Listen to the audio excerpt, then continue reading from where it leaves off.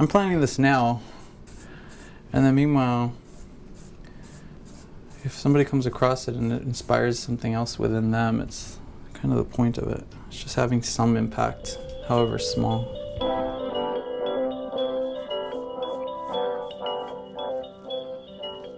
And so if I leave it open-ended, I think that that's why I do this way, is that if I leave it open-ended, some way, somehow reach around the kind of limited thought process if I narrow it down to something very specific, like a domestic worker, right?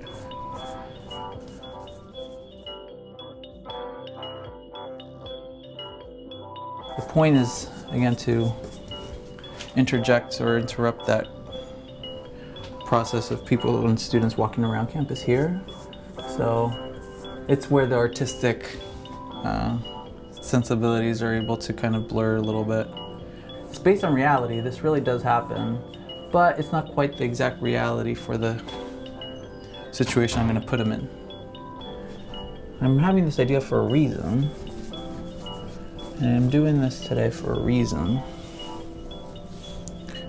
And if that reason helps somebody else come out with another idea, then that continues this interesting cycle of things.